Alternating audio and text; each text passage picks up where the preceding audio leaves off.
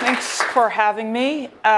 So today I am going to be talking about how to go from 0 users to many users. I'm just assuming that you have many great ideas in your head at this moment, and you're kind of thinking about what the next step is. So I wrote this up early this morning, and a lot of this is based off of mistakes I've made in the past. So as Sam mentioned, I went through YC in 2010 and spent 3 years basically going back and forth, pivoting a bunch of times, starting over a bunch of times, and have learned a lot about what not to do if I were to start another startup after HomeJoy, if that should ever happen. And so a lot of it comes from failure and just telling you about what you shouldn't do, and kind of making generalizations of what you should do from that. So just a reminder that this is sort of, all advice you should take as directionally good guidance. Like it's kind of in the right direction, but every business is different. You're different. I'm not you. And so just take everything with, that in mind. So since this is a college course, when you start a startup, you should basically have lots of time on your hand to concentrate on the startup. And I'm not saying you should, quit school or you should quit work. What I'm saying is you should have a lot of time, compressed time in a row, really dedicated to immersing yourself in the idea and developing problems or developing the solutions to the problem you're trying to solve. So for example, if you're in school, it's better to have 1 or 2 days straight per week on working on your idea versus, spending 2 hours here and there every single day during the course of the week. It's sort of like, I think this is engineering class, so it's sort of like coding. Like there's a lot of context switching and just being able to really focus, really focus and immerse yourself is very, very important. So like I said, I sort of first, when I wrote this up, was thinking, what are the things that some people do or most people do that is not the correct way to do a startup? And sort of the novice approach, I think, is what you see up here, which is, I have this really great idea. I don't want to tell anyone about it. I'm going to build. I'm going to maybe tell 1 or 2 people, and then I'm going to launch it on, I'm going to launch it on TechCrunch or somewhere like that. Then I'm going to get lots of users. But what really happens is because you did not get a lot of that feedback and stuff like that, maybe you get a lot of people to your site, but no one sticks around because you didn't get that initial user feedback. And then, if lucky enough you have some money in the bank, you might go buy some users, but sort of it just whittles out over time and you just give up. And it's a sort of a vicious cycle. And, I actually did this once, and I did this while I was in YC, and that was, like when I went through YC, I didn't even launch a product. Like I didn't even launch on TechCrunch, which is the thing that you should definitely do. And so you don't want to ever get into that cycle because you'll just end up with nothing good.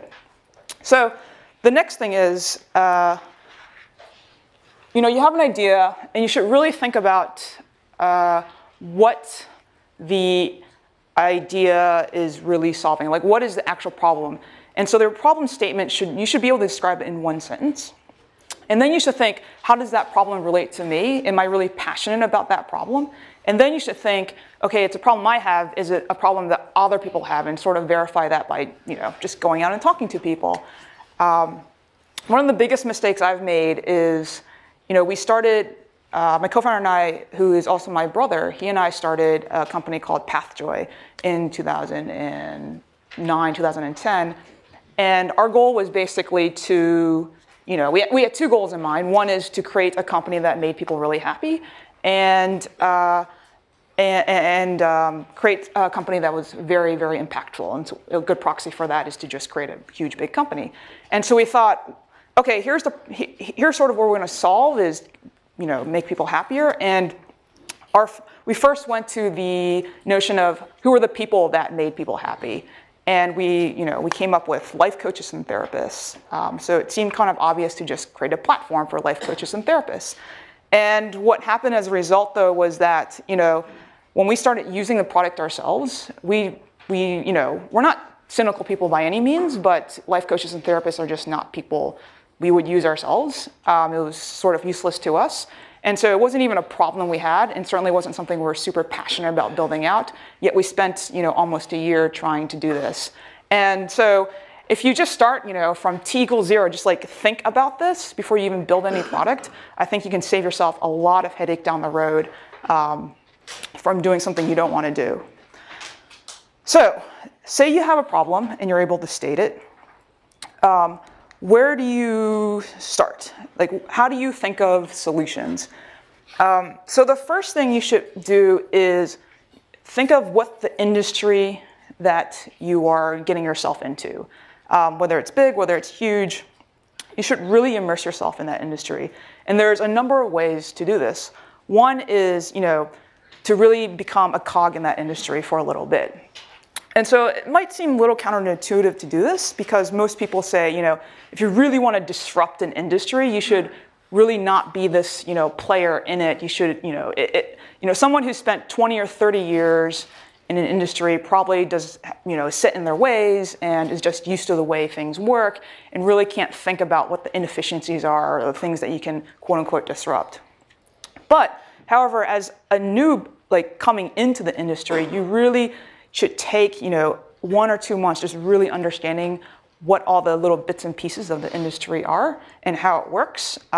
Because it's when you get into the details, that's when you start seeing things you can exploit, things you can really, things that are really, really inefficient and provide, huge overhead costs that you can cut down. And so an example of this is, when we started HomeJoy, we decided to go, we started with the cleaning industry, and when we started, we just were cleaners ourselves. And we started to clean houses, and what we found out really quickly was that we were very bad cleaners. And so as a result, we said, okay, we gotta learn more about this, and we went to buy books. And we bought books about how to clean, which helped maybe a little bit. We learned a little bit more about cleaning supplies. But it's sort of like basketball, You can watch and you can learn, or you can watch and read about basketball, but you're not going to get better at it if you don't actually, train and, throw a basketball around and throw into the hoop.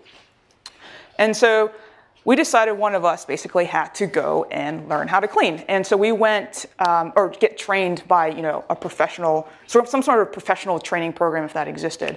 And that meant we actually went to get a job at a cleaning company itself. And the cool thing was that, I learned how to clean from, training for the few weeks that I was there at the cleaning company. But the even better thing was that I learned a lot about how a local cleaning company worked. And in that sense, I learned why a local cleaning company could not become huge like HomeJoy is today. And that's because they have, they're pretty old school and they have a lot of things. Just from anywhere from booking the customer to optimizing the cleaner schedules was just done very inefficiently.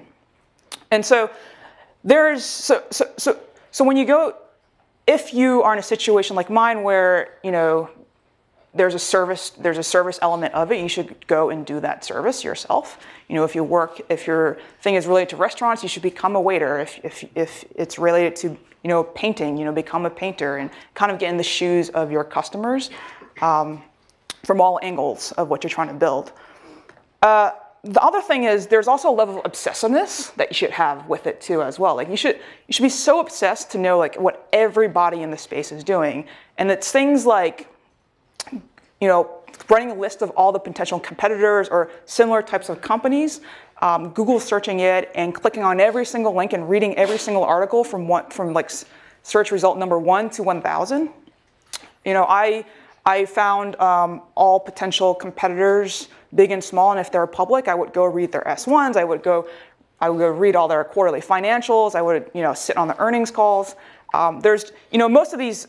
You don't get much out of it, but there's just these golden nuggets that you'll find once in a while, and you won't be able to find that unless you actually go through the work of getting all that information in your head. So yeah, you should become an expert in the industry. There should be no doubt when you're building this that you are the expert, so that people trust you when you're building this product. The second thing is identifying customer segments. So ideally, at the end of the day, in the end game, you've built a product or a business that everybody in the world is using. But realistically, in the beginning, you kind of want to corner off a certain part of the customer base so that you can really optimize for them. And that's just, it's just about a matter of focus and a matter of, just, catering towards whether it's teenage girls or whether it's, soccer moms. You'll just be able to, like I said, focus a lot on their needs. And lastly, before you even create the product, before you put code down, you should really storyboard out the ideal user experience of how you're going to solve the problem. And that's not just meaning, the website itself. It's meaning, how does the customer find out about you? Whether it's, it could be through an ad or through word of mouth or whatever. So they find out about you, they come to your site, they learn more about you. What's all that text say? What are you communicating to them? To the actual, when they sign up for the product or they purchased the service, what are they actually getting? To after they finished using the product or after they finished using the service, what's, there's sort of like an evaluation period, like they leave you a review or they leave comments or whatnot, and just being able to go through that whole flow and visualize in your head, like just envision what the perfect user experience is, and then put it down on paper, and then put it into code, and then start from there. So you have all these ideas in your head now. You kind of know what the core customer base you want to go after is, and you know like everything about the industry. What do you do next? So you start building your product. And the common phrase that most people use these days is like, you should build a the MVP, minimal viable product. And I underline viable because I think a lot of people skip that part, and they just go out with a feature, and then the whole user experience in the very beginning is flat.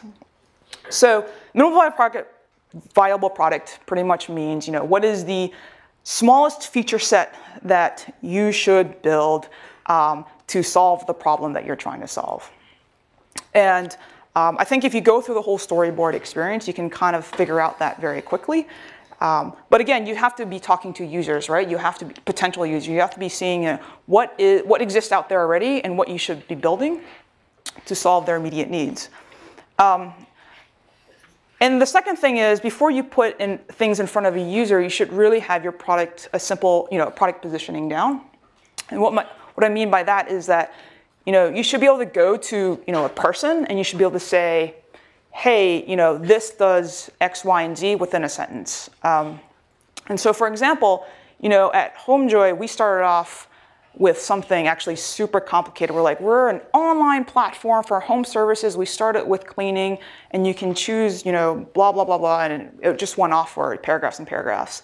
When we went to potential users to come on our platform, they just kind of get bored after the first few sentences. And so what we found out was that we really need this one-liner. The one-liner is very important, and it kind of describes the functional benefit of what you do.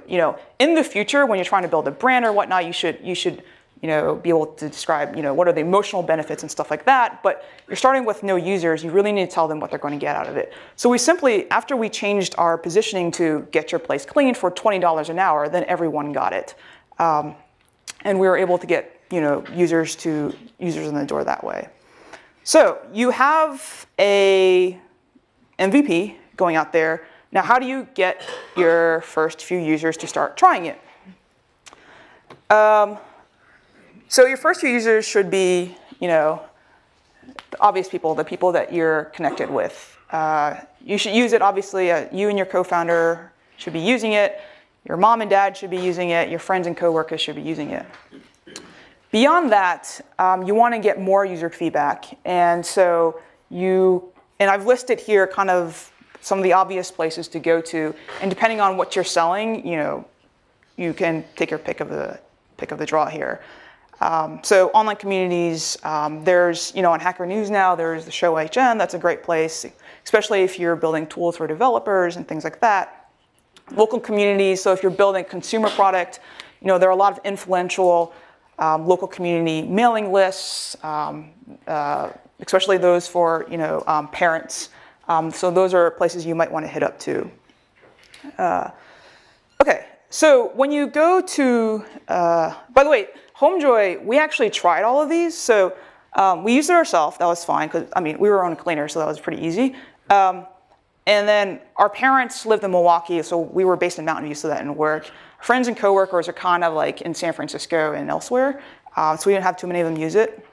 So we actually ended up in a dead end of not being able to convince many people to use this in the beginning. So what we did was, because we're in Mountain View, some of you guys might know, on Castor Street they have street fairs there during the summertime.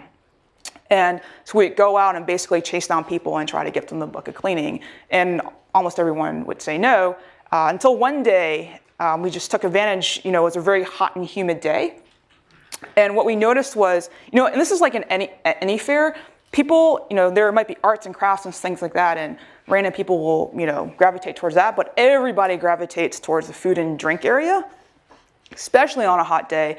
So what we did was, okay, we figured we need to get in the middle of that, and by getting in the middle of that, we just took water bottles, froze them, and then we started handing out free bottles of water that were cold, and people just came to us. I think we basically guilt-tripped people into booking cleanings, but the proof in the pudding was that I figured most of these people were guilt-tripped into doing it, but when they went home, they didn't cancel on us. Well, some of them did, but a majority of them did not, and so we felt, like I thought, okay, that's good. I got to go clean their houses, but at least, you know, there's something we're actually solving here. And you know, I think showing up to fairs, or I know another startup in the last batch, I forgot their name right now, but they showed up, they were selling shipping type products, or trying to replace shipping products, or the concept of mailing stuff. And so they would show up to the US Postal Office and just like find people who were trying to ship products and just take them out of line and try to get them to use your product and have them ship it for you. So you just have to go to places where people are going to really show up, and you know, your conversion rate is going to be really, really low, but to go from 0 to 1 to 3 to 4, these are kind of things you might have to do. Okay, so you got some users using you. Now, what do you do with all these users? Customer feedback. So one, the first thing you should do is make sure there's a way for people to contact you. So support@homejoy.com. Ideally, there's a phone number. If you hook up a phone number, one really good idea is to make sure that you have voicemail or something like that, so you don't have to be picking it up all the time. But in any case, a way for people to get inbound feedback is good. But really what you should be doing is going out to your users and talking with them. You know, get away from your desk and just get out and do the work. It seems like a slog, and it's going to be a slog, but this is where you're going to get the best feedback ever for your product. And this is going to teach you on what features you need to completely change, get rid of, or what features you need to build. And so one way to do this is to send out surveys, you know, to get reviews after they've used the product. This is okay, but generally, you know, people are only going to respond if they really love you or they really hate you, and you never get like the in-between. So kind of get the in-between and not get all the extremes is to go out and actually meet the person that is using your product. And it's not a good idea to, you know, I've seen people go out, meet the user, and they sit there, and it's like a laboratory, and it's like an inquisition almost. And you're kind of just like poking and poking and poking at them, like, why didn't you do that, why didn't you do that? That's not going to give you the best results. What you should really do is make it into a conversation. Get to know them, get them to feel comfortable, because you want to get them at a level where they feel like, you know, they should be honest with you to help you and improve things for you. So I found that actually taking people out for drinks and stuff like that was a very good way to do that. I'm not sure if all of you are old enough to do that, but you can take them for coffee. So another thing you should be tracking is how are you doing in general from like the macro perspective? And the one way to do that, the best way to do that is by tracking customer retention. That is the number of people that came in the door today, how many are coming back tomorrow, the next day, and so on and so forth. Usually over time, you're kind of looking at monthly retention. So people who came in the door today, are they still using it next month, and so on and so forth. The problem with that metric is that it takes forever to collect that data, and sometimes you don't have a month or 2 months or 3 months to figure that out. So a good leading indicator is actually collecting reviews and ratings, like 5-star, 4-star reviews, or collecting some notion of NPS, which is Net Promoter Score. So you're basically asking them from a rating from 0 to 10, how likely are they to recommend you to a friend, and calculating the NPS. And so over time, what you'll see is as you're building in new features, you should be able to see that the reviews or the retention is going up over time, which means you're doing a good job. If it's going down, you're doing a bad job. And if it's kind of staying the same, that means you probably need to go out and figure out what new things you should be building. The other thing is, I'll get to the qualitative thing later, but the one thing you should be wary of is the honesty curve, which is some people will just lie to you. So I was gonna let's just do it. So, I mean, this is like degrees of separation from you, and this is like level of honesty. Like, so here this is your mom. This is like your friends of friends. And here's like random people. So I don't know if you can all see this, but so your mom is going to be, she should use your product, but she's going to be proud of you anyway. And so she'll like maybe be honest like this much. And your friends will, they'll be pretty honest with you and give you feedback because they care about you. By the way, this is assuming it's a free product that you're giving them. And then over time, like as you get more and more random, these people don't even know who you are. It doesn't go like this really, but it kind of goes like this, where people don't care about giving you feedback. They just like, okay, here's a survey, type. And so you should take this into consideration when getting user feedback. Now, let's say you pay. It's a paid product, right? Well, let's just do this in green. So in the paid, your mom is going to be like down here. Like she's just going to lie to you and say, she's just going to feel sorry and say, this is a great product, of course. But then it goes like this, right?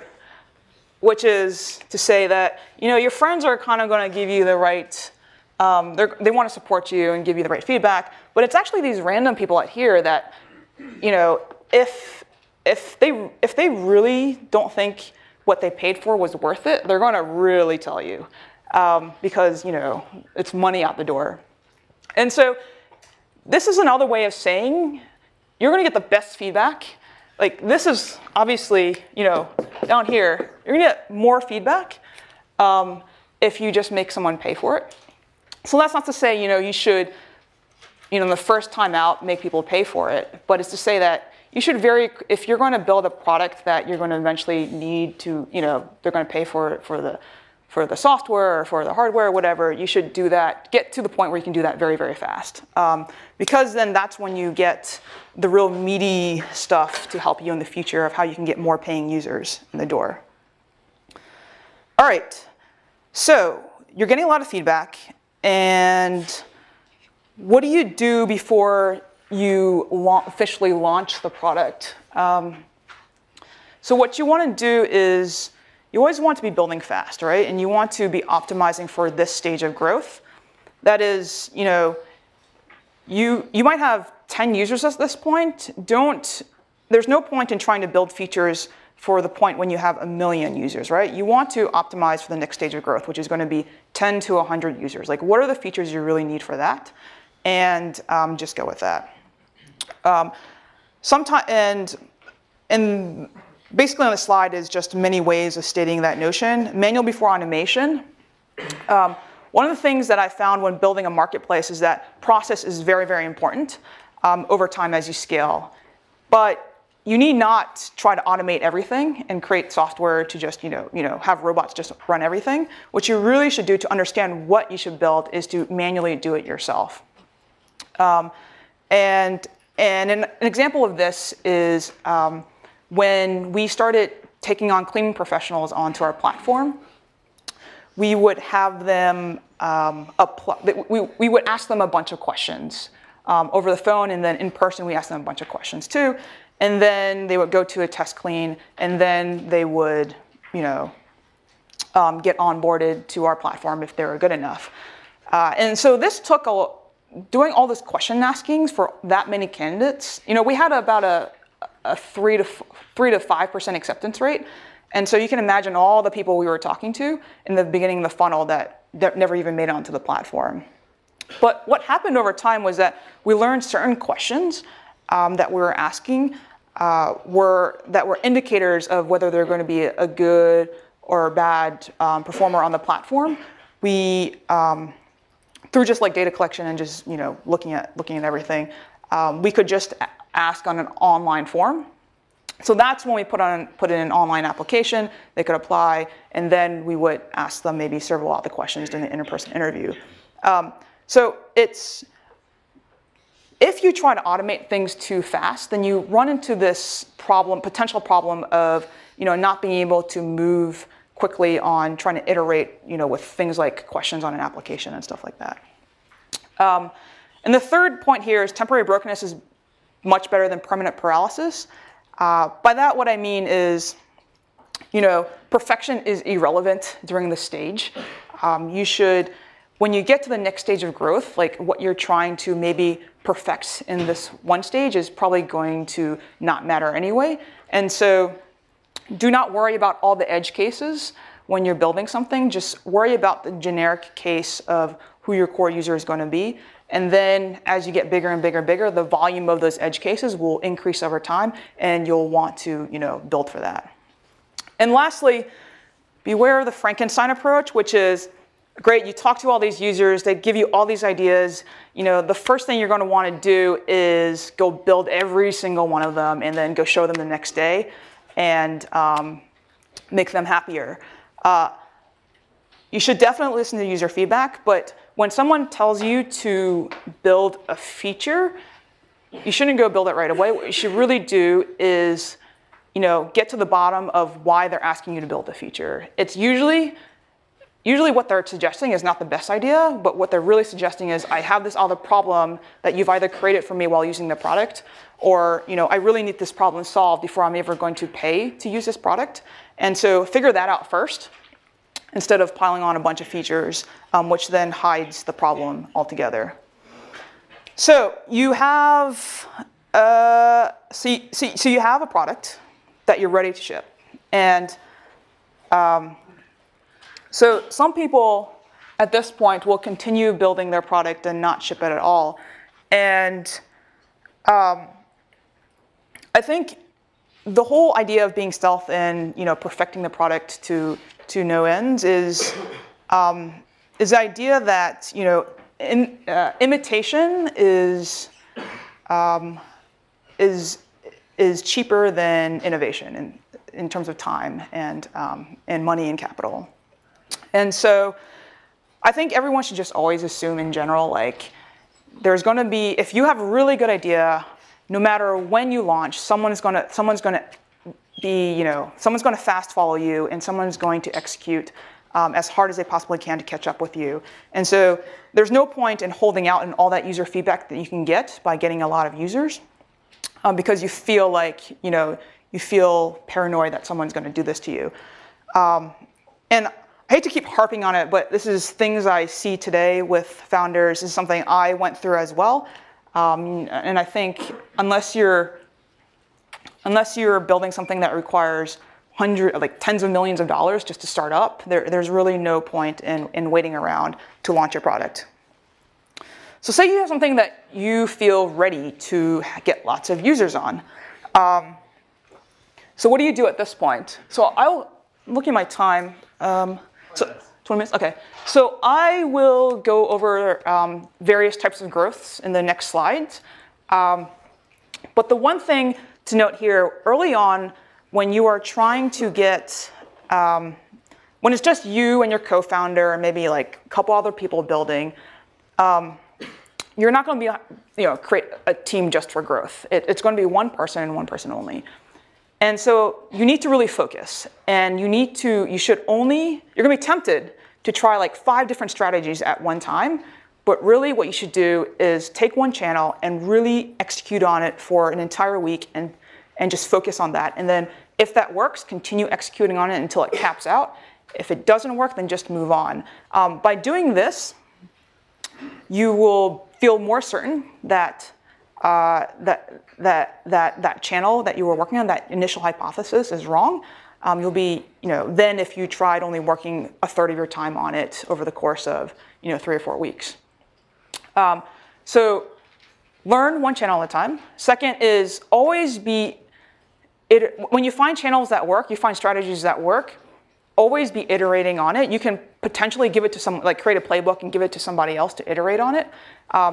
But these channels always change, anything from Facebook ads to, even Google ads to, the distribution channels, the environments that you don't control change all the time. And so you should be always iterating and optimizing for that. And lastly, in the beginning, you're probably not, when you see a channel that fails, you just get rid of it and go on and move on. There's many other things to try. But over time, go back to those channels and look at it again. So, and what I mean by that, as an example, is in the beginning at HomeJoy, we had no money. So when we tried to buy users from MaryMaid, or not from MaryMaid, that's just an example of a competitor. But we tried to buy Google ads to get users in the door quickly. And what we found was that MaryMaids, MollyMaids, all these other national companies, they had more money than us. They were making a lot more money on the job than us. And so they were able to pay for users at a much higher CAC, they were able to acquire them at a much higher cost than us. And so we couldn't afford that. And we had to go to another channel, which turned out to be something else. But today, we make more money on the job. We're much better at certain things. And so we should probably revisit the idea of buying Google ads and going to the SEM channel. And so that's what I mean by that. And the key to all this is creativity. Performance marketing, or marketing or growth in general, can be very technical, but it's actually technical and you have to be creative, because if it was really easy and bland, like everyone would be growing right now. And so you always have to find like that little thing that no one else is doing and do that to the extreme. So there are 3 types of growth. 3 types of growth: sticky, viral, and paid growth. And hopefully I'll get enough time to talk about all of this. So really briefly, sticky growth is trying to get your existing users to come back and pay you more or use you more. Second is viral growth. So that's when people talk about you. So you use a product, you really like it, then you tell 10 other friends, they like it, and that's viral growth. And the third is paid growth. So if you happen to have money in the bank, you're going to be able to perhaps use part of that money to buy growth. And the central theme I'm going to go through is sustainability. There's a lot of, by sustainable growth, I mean, you're basically not a leaky bucket. Money you put in or time you put in has a good return on investment on it. So sticky growth is, like I said, getting your existing users to keep buying stuff. So the only thing that really matters here is that you deliver a good experience, right? If you deliver a good experience, people are going to keep wanting to use you. If you deliver an addictive experience, people are going to keep wanting to use you. And the way to measure this and to really look at this and how you're doing over time of whether you are providing good sticky growth is to look at the CLVs and retention cohort analysis. Now, does anyone not know what cohort analysis is, or should I go over it? Okay, so I'll go over it. Okay, so CLV is, some people call it LTV, is called customer lifetime, which is basically the amount of the net revenue that a customer brings in the door for you over a certain amount of period. So a 12-month CLV is how much net revenue does a customer give you over 12 months. And sometimes people look at 3 months and 6 months and so on and so forth. So when I say cohort, basically what you're looking at is, this is time. So let's just call this, yeah, time. So, and this is percent of users coming back to you. So at time 0, right, at period 0, we're at 100. I'm using 100%. So cohort is another name also for like customer segments and stuff like that. So you can, like, you might look at the female versus male cohort, you know, people in Atlanta, Georgia versus people in Sacramento, California. But the most common one is by month. So cohort equals month. And let's just say for this exercise, we are looking at like March of, I don't know, 2012. So March 2012, 100% of people, you'll have like, n equals 100 people. So 100% of the people obviously are using your product because, you know, that's the definition. Now, 1 month later, you might have, you know, the scale is not right, but 50% might come back, and so you come here. Now, in the second month, how many people that came in March come back in the second month, or 2 months later, and that might be, you know, down here. And so over time, you'll have a curve that looks like this. There's always some initial drop-off. You know, the reasons why people don't stay after the first use is, you know, it wasn't worth it, had a bad experience, stuff like that. And then over time, what you want is, you want this to flatten out over time so that your churn basically goes to 0%. That means you attrition out less and less users over time. And these over here kind of become your core customers. These are the ones that are like sort of staying with you for a long time. And now cohort analysis, or, you know, using this as a way to show if you have sticky growth or not, is, now say we're 1 year later and you've built a bunch of stuff, right? You graph out the same thing, and hopefully what you'll see is that you have a curve like this. That is, in the first period, even more people than 50% came back to you, and more people are sticking with you. A really bad, you know, retention curve looks like this, which is like, after the first use, they just hate you so much, no one even comes back. It's just like 0, right? And I don't know what kind of business that is. I mean, it's obviously a shitty business, but I can't explain a good business that has a retention curve like that. So anyway, so over time, as you are thinking of strategies to increase this curve, like keep making it go up and up and up, you want to basically look at this analysis over time to see if that strategy is working for you. Okay, does that make sense? Okay, cool. The second kind of growth is viral growth. And like sticky growth, you need to also deliver a good experience. But on top of that, you need to deliver a really, really good experience. Like, what's going to make these people shout out loud on Twitter or on Facebook or whatever and tell all their friends and email all their friends and family members about you? You have to really deliver a good experience. Combined with that is you need to have really good mechanics for the referral program itself.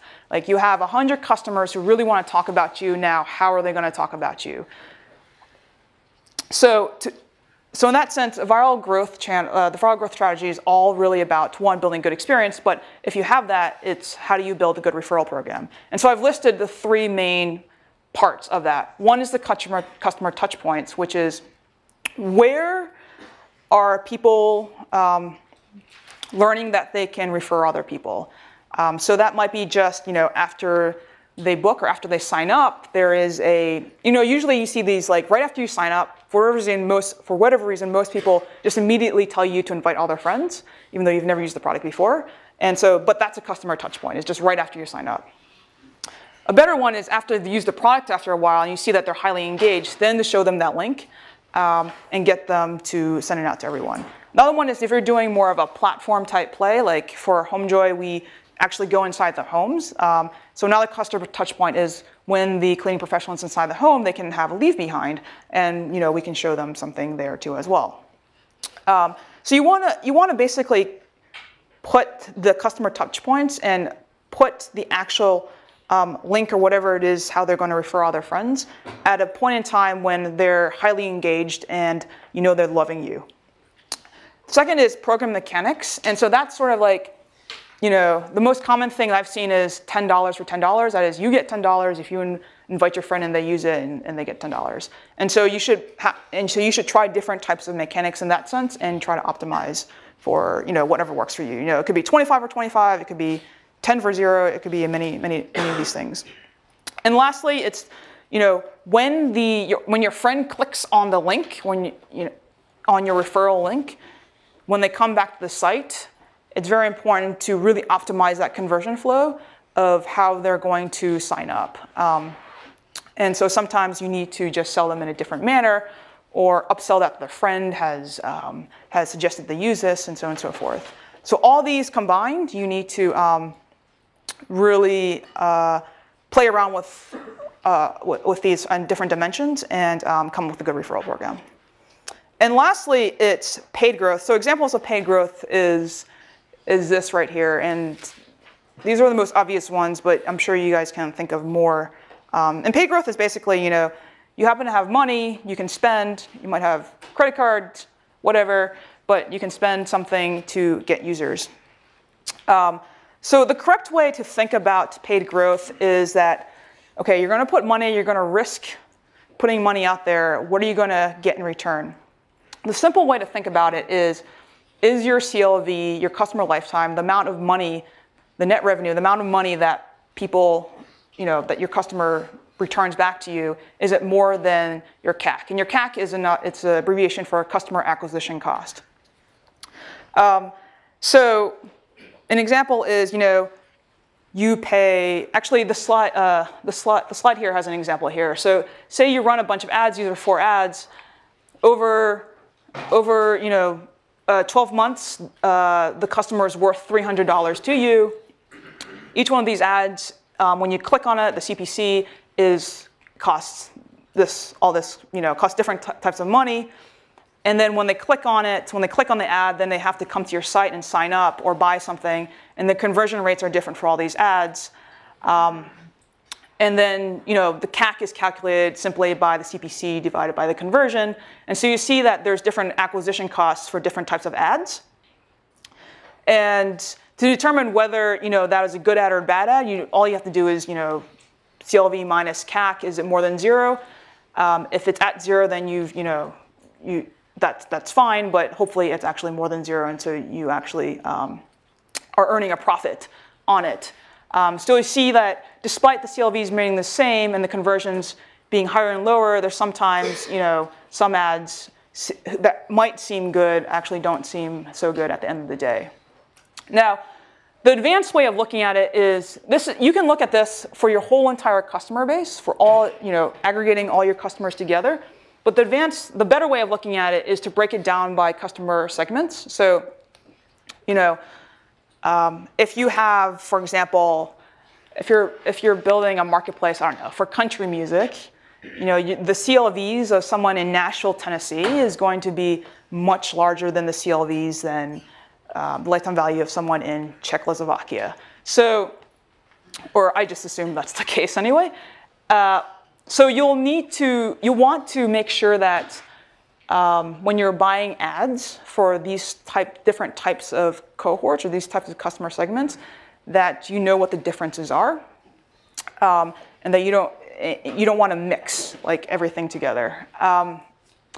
So the last point on payback time and sustainability, I think a lot of businesses get in trouble and it turns into a bad business when they start spending beyond their means. And it has a lot to do with risk tolerance or risk, how much risk you're willing to take on. So when you look at these CLVs, let's just suppose, you get a customer for a customer is worth $300 after 12 months. That is, in the first month, they're worth $100. If you wait to the end of the 12-month period, then they give you the other $200. But if in the first period you're actually paying, $200 for them, then you're in the hole for $100 until the end of the 12-month period. And that's when you start getting into potentially unsustainable growth, which is something could happen where, at the end of the 12 months, you don't actually get the $200 from the customer, and you end up in a very bad situation. And essentially just at the end of the day, you could be running out of money. And if you're doing this with credit cards, you will definitely find that you're going to have to, declare bankruptcy very soon. So again, payback time is very important. A safe one to go with is 3 months. If you have very high risk, if you're very risk-loving, maybe 12 months is better. Beyond 12 months is very much an unsafe territory. Okay. How much time do I have? 5 minutes. Okay. So I'll just go into this. So the art of pivoting. So a lot of people ask me, HomeJoy in its current concept was literally the 13th idea we fully built out and tried to execute on and try to get customers for. And so a lot of the questions I get is, how did you even get to that 13th idea? And how did you decide when to move on? And so the best guidance I can give on that is to kind of look at these 3 criteria, which is once you realize you can't grow, or once you realize, despite, building out all these great features and talking to all these users, none of them stick, or none of them, you don't have any good high retaining users, or the economics of the business just doesn't make sense, then once you make that realization, you just need to move on. And I think the trickiest one is probably the growth one, because there's so many stories out there where a founder stuck with the idea, and then after 3 years, all of a sudden it started growing. So the trick here is basically what you really should do is you should have a growth plan when you start out, which is, you should ideally just have what is an optimistic but realistic way to grow this business. And so it might look something like this. And this is T, and this is number of users. So, in week 1, you just want 1 user. In week 2, you want maybe 2 users, and so on and so forth. And you can keep doubling, up and up. So in week 1, you should basically do as much as possible, build what you have to build to get that 1 user. And then week 2, so on and so forth, you build whatever you need to get 2 users, 4 users, 8 users. In the beginning, it should be fairly, if you have a product that people actually want, you should be able to maintain this growth curve pretty easily just by walking around and manually finding people. It's when you get to you need 100 users a week where you need you need these growth strategies to start working.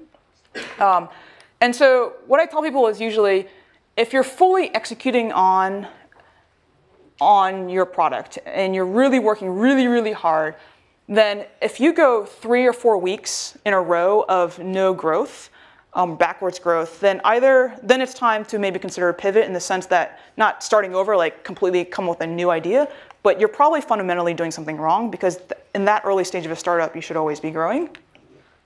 And so and this is optimistically what it looks like, and this is kind of the growth curve I set forth and put out when I started HomeJoy. But really what it looks like is like this. And so you want to make sure that when you're in a lull, like over here, that you don't just stop, right? And that's why you should wait 2 to 3 weeks As long as you keep working hard, you'll eventually get back here and you'll see a trend like this over time. Cool. So that's pivoting. And that's it. I can take questions at this point. Let's do one question. Yeah. One question? So one question online was if your users have a product that they're already somewhat comfortable with, how do you get them to switch to yours? Right. So there's always a switchover cost. I'll tell you the example of HomeJoy. So HomeJoy, we actually were creating a new market in the sense that a lot of our initial users never had cleanings before, so it was pretty simple to get them on board. And a lot of people who have cleaners already really trust their cleaner, and they will, to get them to come and use something else is actually probably the most difficult task in the world. And so when you're building things and trying to get people to switch over to you, what you really need to do is find the moments where your product or what you're offering is much better or very much differentiated from the existing solution they have. So an example is someone who had a regular cleaner and maybe they had a party one day and they needed a cleaning almost the next day. And because HomeJoy in most of the areas has next day availability, they would just come to HomeJoy and use it because they knew they couldn't get their regular cleaner. And once they start using the product, then that's when they start realizing the little advantages of using HomeJoy, which adds up to a big advantage. So, a lot of things are, realizing that, leaving cash out or leaving checks was really annoying, and so being able to do online payments was more convenient. Being able to book, cancel, and reschedule, according to your own schedule was very convenient, and so on and so forth. And so it's just, it's really hard a lot of people, when they build a product, they're like, and these 50 things are a little bit better than the existing solution. It's really hard, even if the benefits outweigh the switchover cost, it's really hard to actually tell that to a user and try to get them to aggregate all those benefits over many little things. It's better to just have one or two things that clearly differentiate yourself from a product. So.